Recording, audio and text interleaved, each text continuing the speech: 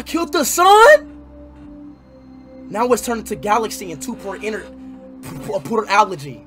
With no sun, the radiation turns into another dust. Now chemicals and cynicals, they come up. And that's three states of matter: solid, liquid, gas. Solid, liquid, gas comes into another constant virtue. And if you make solid, liquid, gas into another constant virtue, it comes photosynthesis.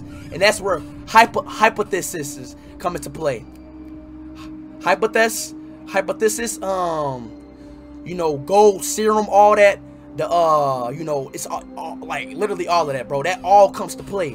Where if, like, chat, now seriously, if there's no sun, our Earth is on an orbit. It revolves every 24 hours. That's why the sun's coming to another constant virtue.